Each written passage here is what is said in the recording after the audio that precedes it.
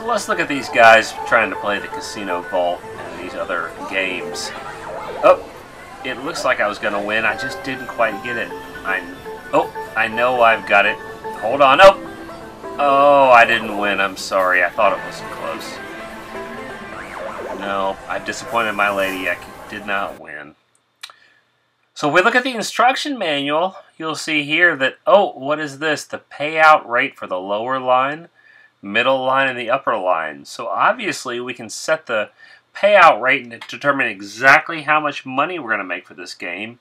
Even the upper deviation, which means how much it will move, if it has to, in order to keep us from winning. So are we a game of chance or are we a game of skill? Let's watch a couple of our players. Here we go, same clip. It seemed to move an awful lot after we let go of the button. Let's try that again. We've got to impress our lady. Here we go, and it goes up, and oh, it just seemed like we were so close and we didn't win.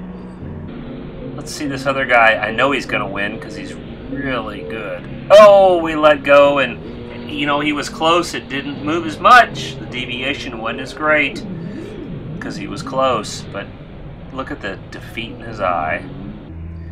Here comes the next guy. He is really determined to win. Let's see as we go up and let go. Look at that. It moved just a little bit after we let go of the button, and we did not win.